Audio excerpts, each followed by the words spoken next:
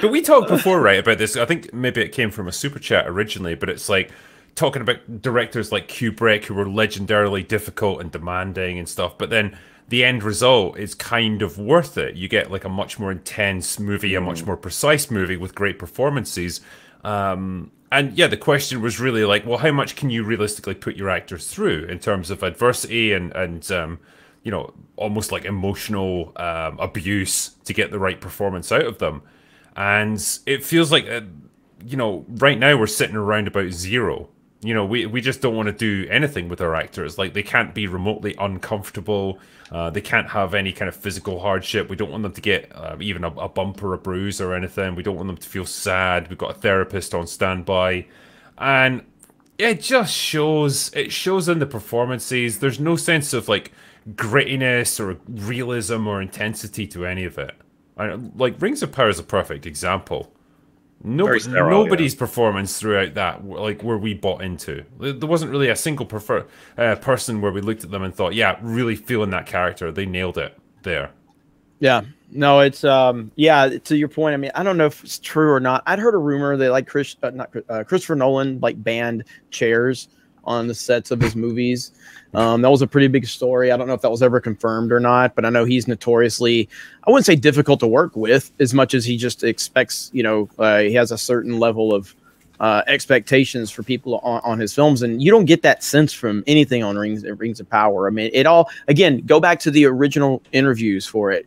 None of them were talking about the universe that Tolkien created. They were all talking about how important it was that they are diverse now, and you know that we're going to be the first ever. Like, none of them actually cared about the universe. They cared about their own personal stake and how it was going to impact their personal legacies in their opinion. And that carried over into the production and the acting, where they were there for themselves, not for the story. And that's kind of, you know, what we see more often than not nowadays.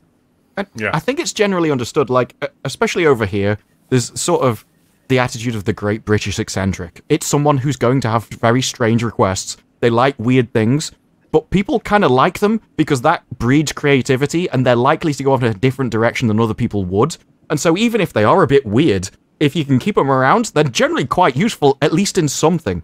And when you've got Hollywood, these are supposed to be the best people. They're supposed you want them to work hard, and I don't think many people care if someone's asking that you get paid really well. If the rewards are worth it, you're there voluntarily.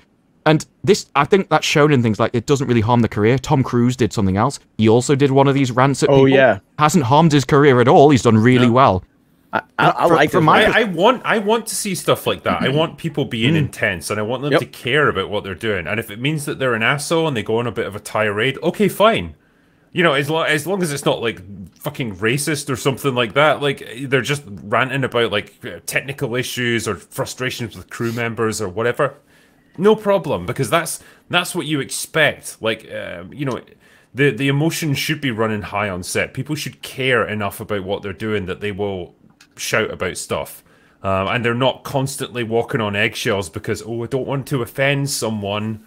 You know, I wouldn't want someone to feel threatened by me, like, being a bit overbearing. Like, that's how you end up with, like, a bunch of pussies, like, just talking to their therapists on set instead of actually doing work. Yes, yes. And that's what the best movies do. They create some kind of emotion in you. And so you're going to have to offend people. You're going to have to push the line. You're going to have to put passion into it. Otherwise, if it's just grey and boring, then it's not going to get emotion out of you, and you forget it as soon as you leave the cinema. And there's been so many movies where by the time I got home, I can't remember it. And it's like, well, you're not supposed to talk about it? But I've forgotten half the movie on the way back. It was that forgettable, didn't leave an impact at all. And I think with a lot of this stuff, the intention that you go into it with shines through in the finished work. And so that's a good point, because we talk about Tom Cruise, and we see that with him and the passion. Tom Cruise is a bit unhinged, okay? And that's a good thing. It's a good thing. And it shows in his work. And to Disparu's point, that passion that Tom Cruise brings, like it or love it or hate it, it shows in the film. And we tend to always love the film. And that little leaked audio that we heard from him, you know, during that, like, the lockdowns and all of that stuff, that's the same passion that you get from Tom Cruise, where he's jumping off, you know, cliffs and jumping out of airplanes just to say thank you to the audience for coming to see his movie. You know, I mean, it's amazing. Go ahead, Disparu, though. There's a great sorry. there's a great quote from Tandy Newton, who worked with him, sorry, on Mission Impossible 2. And it's it's really funny anecdote where like they were doing a scene together and he was really unhappy with the dialogue that she'd been given.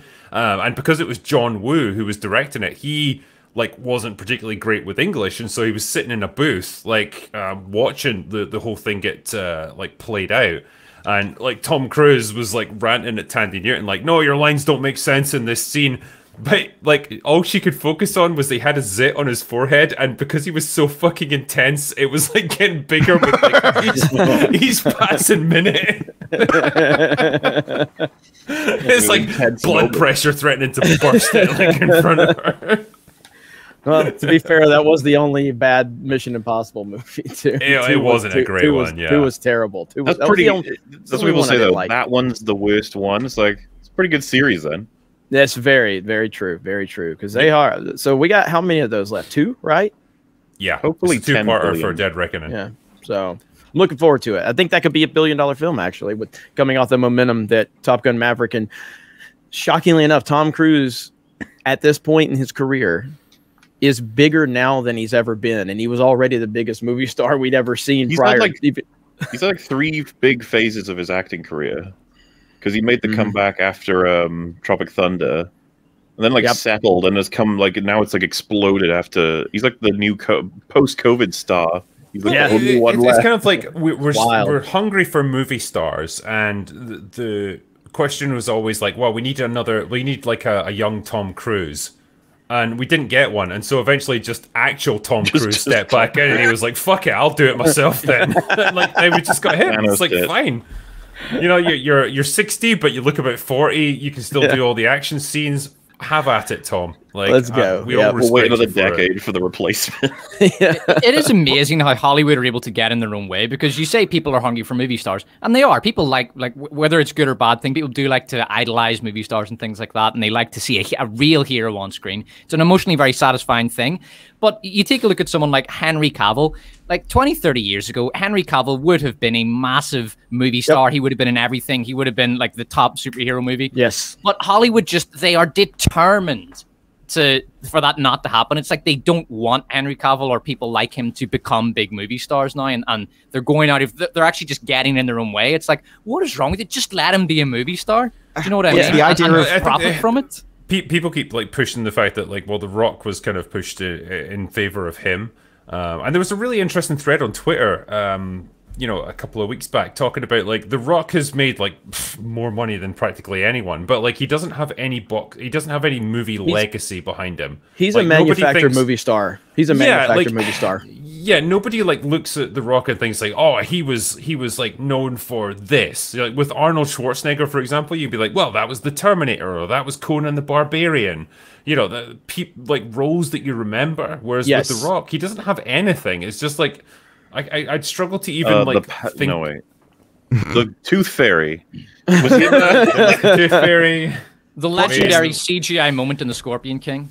Yeah, yeah, it's all, you know, it's all memes that he's known for, I guess. I mean, like you can compare that to like, I mean, Will Smith before, you know, he kind of lost all of, like, Will Smith has iconic films. We talked about this recently on a live stream about Will Smith and how big he was back in the 90s, and the iconic films that you can attach his name to that he was part of.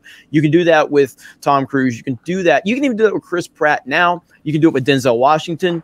You can't do that with The Rock. The Rock does not have a lot of films that you just attach him as like he's the single reason that this film is $1 billion film.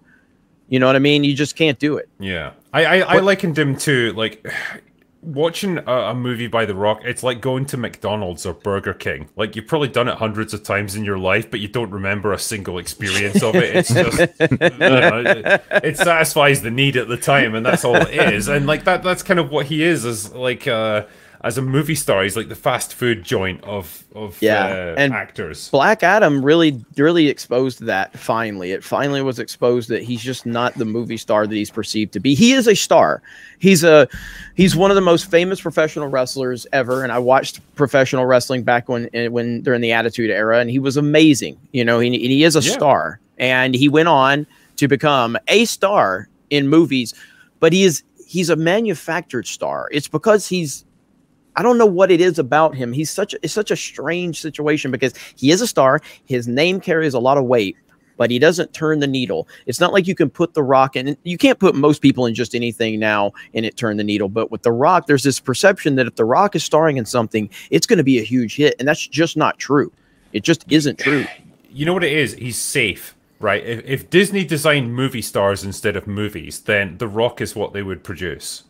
He is like, he never does anything really controversial. He's never involved in anything, you know, like, oh, he's in the tabloids because he said this or he did this or whatever. He never takes on a project that's like really pushing the limits of the art or anything, or something a bit different or crazy. It's all just really safe, really corporatized, like something that allows him to be in a fucking khaki like shirt in the jungle somewhere, and like that's all it is. It's just the same thing over and over again. But imagine he like has to be in The Whale, for example. Could you ever see him having to do a role like that? Yeah. Just be like, I almost want to see it just to see how uncanny it would be to see him have to do a serious well, the thing is, role. if you'd asked me 10 years ago, could I see Brendan Fraser doing a role like that? I would have said no. Right. You know, like it's not an actor I would have associated with that kind of emotional intensity. I haven't seen it in a long time, but I think about Vin Diesel and say, could you see him in that role? He did do a movie called A Man Apart a long time ago. That's his best movie by far. I don't know if it went under the radar, but it's called A Man Apart, and he's really fucking good in the movie. Normally, if you ask me though to say, hey, could you see Vin Diesel in something like that? I couldn't. I certainly can't see The Rock in something like that. I guess I could be surprised, but maybe The Rock doesn't do it because he knows he can't do it. You know what I mean? Maybe that's why he's never attempted it. I think the Rock is more of a brand than a person.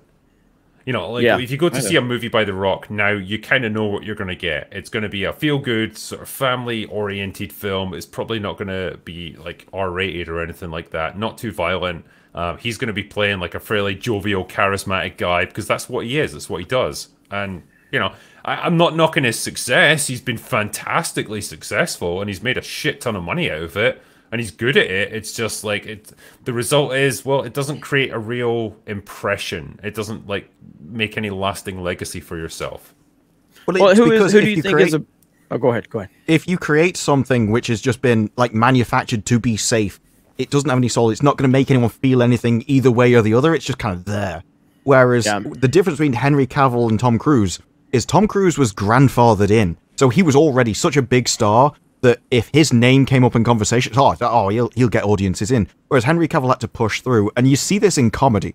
If you think about, I'm going to have to use British comedy because I don't know American comedians, but the same comedians which are on TV now over here are the same ones that were there 12, 15 years ago. They're just not funny anymore because the only ones which remain are the ones that are safe. There are exceptions to that, which are people like Jimmy Carr, who get away with it because he was grandfathered in, because he comes from such a long time ago, and he's such a big star, they can't get rid of him. And I think you have that with everything.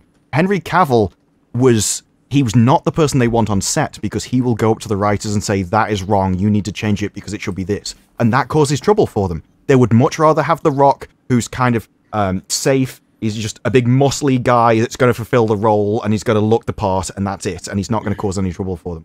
And so if you don't rock the boat, you get moved into the position that someone like Henry Cavill would have fulfilled normally. Yeah. And, I mean, the one guy that's current I think he's a legitimate star is Chris Pratt. He's kind of the one guy that's kind of come out of the last several years, and he is a true movie star. He's probably the only person. And yeah, it should be Henry Cavill. I agree with your initial point when you brought up Henry Cavill. I've mentioned that many times. Is Cavill should be a megastar by all standards. If he had an industry that actually, saw the value that he brings, because he should be. But it's current Hollywood for you. I mean, one guy I would say to watch out for is Alan Ritchson. Like, he did Reacher. He was in Fast 10. Like, that guy, he's got the acting chops. He's got the sheer fucking like presence physically. He's obviously enormous. And he's young enough to be able to do this for the next 10, 15 years. I think he could be, I think he's like late 30s, something like that. So yeah, like not super young or anything, but like he's got, he's got a little bit of experience and a bit of charisma about him. And I think he could go on to big things because he was, like I say, he was in Fast 10. He's going to be in the next one, I would imagine. You can also see in that role he played in Fast 10, watching him on screen, you realize, because he's playing a kind of ambiguous character. He's kind of a villain, but he thinks of himself as a good guy. And you could definitely see him, like, he could play both good guy and villain roles. He's not necessarily typecast. You can see that he has a diverse range just in that movie. That's a hard role, what he did in Fast 10. Like, it's easy to look at that role and think, oh, he's just playing a big, muscly guy. Like, no, he plays it really well. It's a hard role to pin down emotionally, and he does a great job of it. Yeah, and he's got the confidence and the swagger as well, which he does, and he looks good in a suit. It is weird to think about what actually how a movie star becomes to be, because remember when Taylor Kitsch was like Hollywood's, like they tried to push him in everything, whether it was John Carter. But now John Carter was good.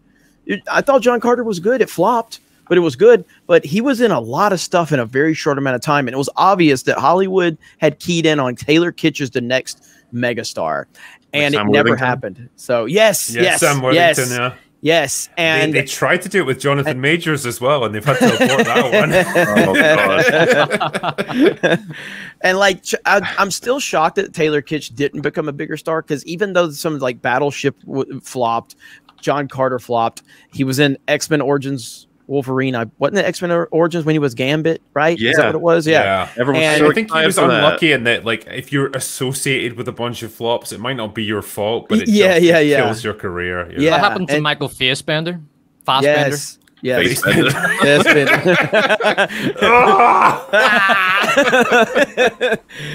But yeah, I don't know if Taylor Kitsch is doing anything these days, but I always liked him as an actor, but it never happened. And yeah, we've seen other pushes like that. Sam Worthington, I never understood that one. He is boring as fuck. And I agree. He is boring as hell. And like I'm one of the 5 people on the planet that likes Terminator Salvation.